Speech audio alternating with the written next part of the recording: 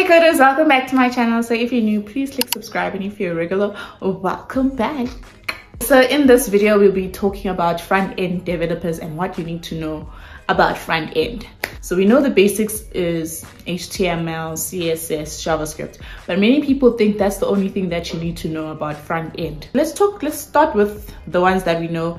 HTML, which provides the structure for your web pages. CSS, which controls the appearance and presentation of your web pages. And then JavaScript, which is the programming language that enables you to add interactivity and dynamic behavior to web pages, which is very essential for front-end development. But that's not all. You need to know the version control system, which is Git. Understanding that is crucial for collaboration on projects and manages code changes effectively. The next thing is responsive design. The knowledge of web design principles ensures that your application works and functions properly on various devices. Then there's CSS processors, for example, Sass or less. Processors extend CSS with features like variables, mixins, functions, making CSS more maintainable and efficient. Then we'll talk about the frameworks and libraries. There's React.js. It was developed by Facebook. It is a JavaScript library for building user interfaces. It is widely used and has a large ecosystem of tools and libraries.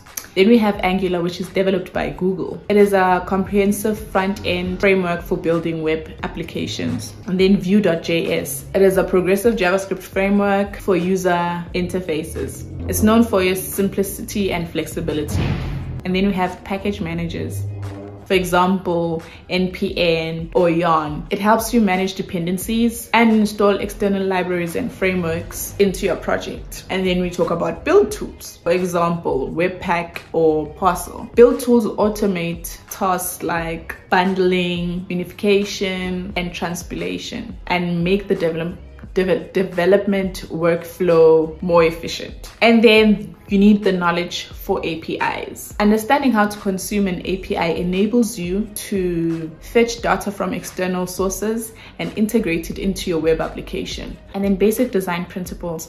Although you're not a designer, you still need to know the basic understanding of design principles, which can help you create visually appealing and user-friendly interfaces. And then browser. I don't know how to pronounce browser developer tools. For example, Chrome DevTools is essential for debugging and optimizing front-end code. And then lastly, it's continuous learning. So you need the willingness to continuously learn and adapt to new technologies, and best practices is very essential. So that's all for the video. I hope you enjoyed the video. Please give this video a big thumbs up. Comment down below if front end is something that you're looking into, or if you are in the front end field and you have more to share. Please do comment down below, and do subscribe to my channel if you haven't subscribed. Until the next one, bye.